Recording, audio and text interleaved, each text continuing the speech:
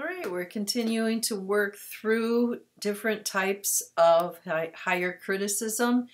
The previous lecture was about form criticism, which was the original method that then received a name as other methods developed. This time we're looking at redaction criticism, lecture 12, and you'll see that it is not very complicated, even though the name seems unfamiliar. Let's remind ourselves again.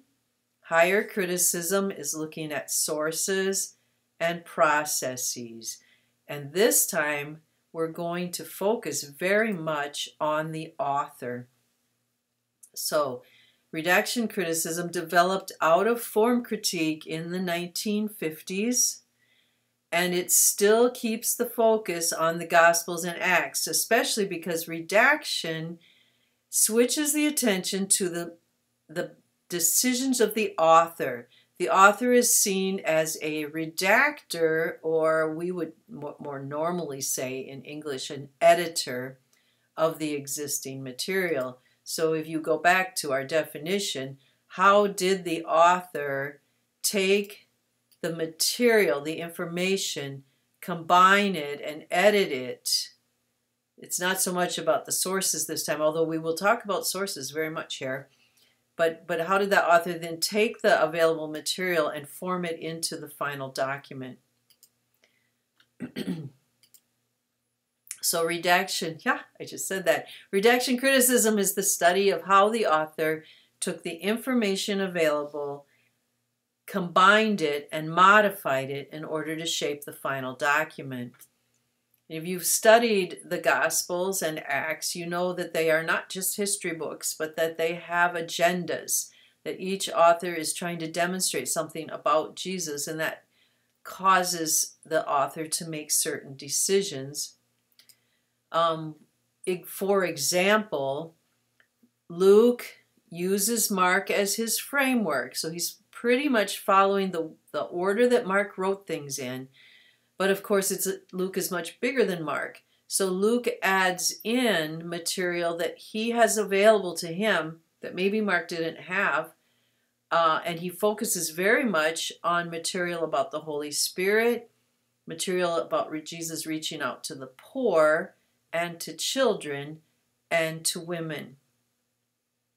Very similarly, but with a different agenda, Matthew uses Mark as his framework. And we'll see a little evidence of this when we look at our last example.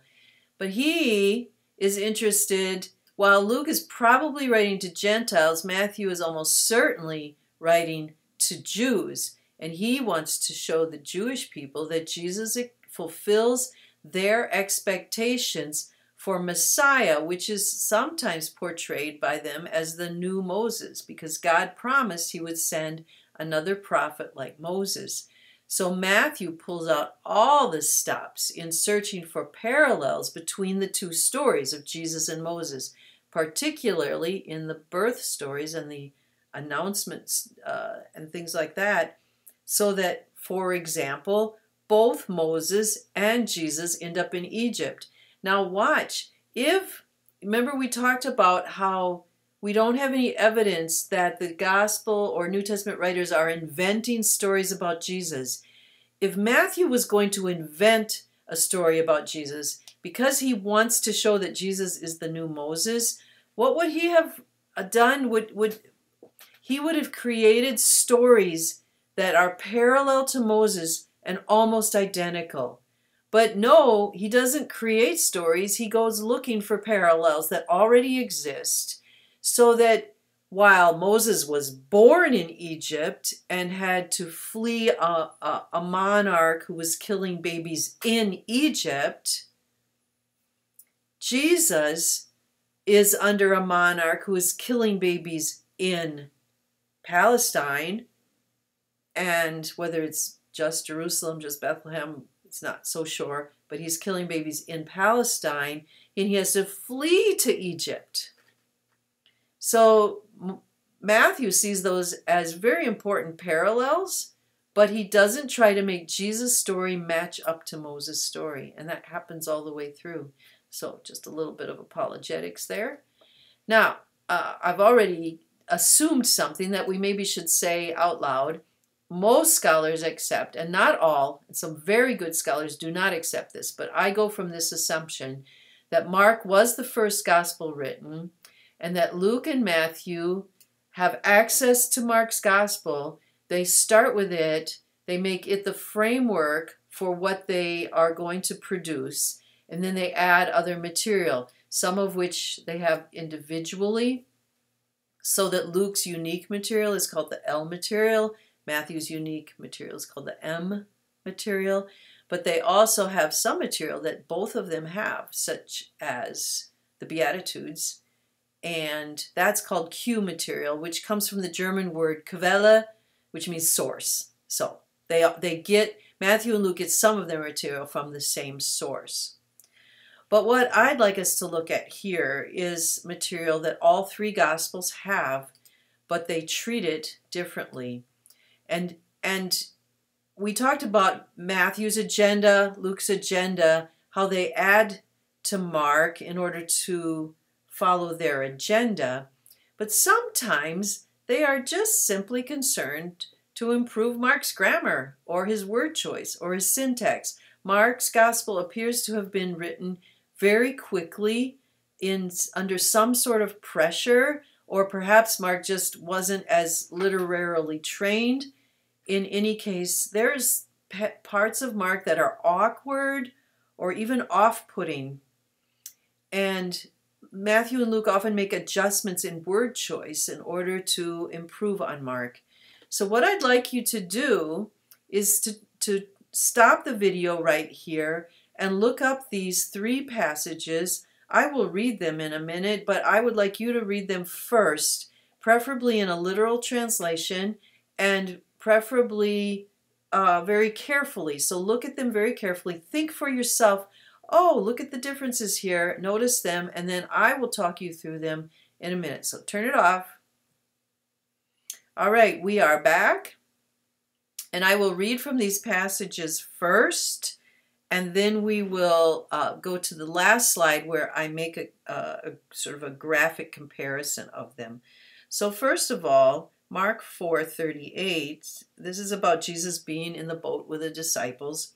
And it says there's a storm that comes up, and he himself, reading from the old NASB, which I find to be better than the newer ones, he himself was in the stern, asleep on the cushion.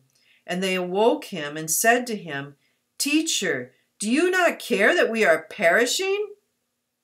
And being aroused, he rebuked the wind and said to the sea, "Hush, be still." And the wind died down, and it became perfectly calm. And he said to them, "Why are you so timid? How is it that you have no faith?" Well, Matthew would have had Mark and would have read the way that Mark described this incident. And if it is the Apostle Matthew, he was actually there, so he may make a change for that reason.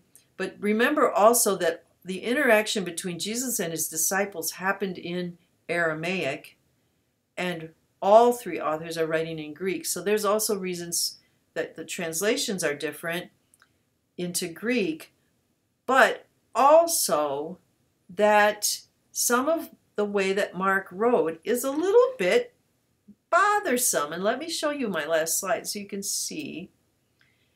Mark had, "Teacher, don't you care?" And Jesus says, "They have no faith," right?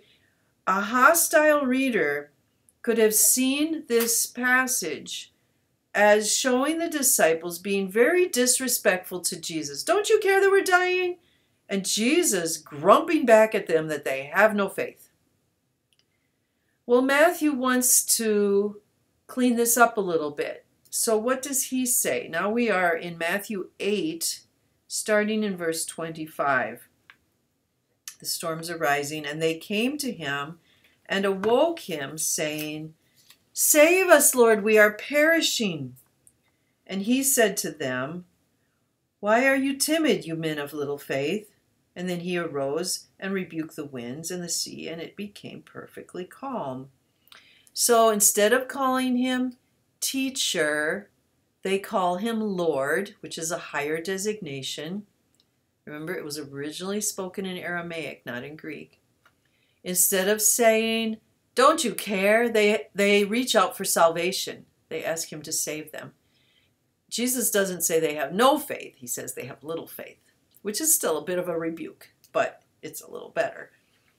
Luke gets a look at Mark as he's writing his gospel and does not make the same changes that Matthew does, which is good evidence that Matthew and Luke worked independently, and that this is a passage that each of them found in Mark and adjusted, but adjusted differently. So Luke says, and we're now in chapter 8, verse 24, and they came to him and woke him up, saying, Master, Master, we are perishing. And being aroused, he rebuked the wind and the surging waves, and they stopped, and it became calm. And he said to them, where is your faith? So Luke also gives Jesus a higher designation in the mouth of the disciples, Master, Master. And instead of saying, don't you care, he shows them saying, we're perishing. And instead of saying they have no faith, Jesus says, where is your faith? As if he expects them to have it. So there's quite a difference there. Now, just for synoptic studies, there's also this very interesting thing that happens here. Matthew and Luke both have this story that they've derived from Mark, and it's at almost the exact same spot in their gospel. Now, of course, the chapter and verse numbers were done much later, but they were done in a fairly regular pattern, and sure enough, these two gospels have this story in just about the same spot, showing that they're following the framework of Mark. All right, well, that was Redaction Criticism. I look forward to talking to you again about historical criticism.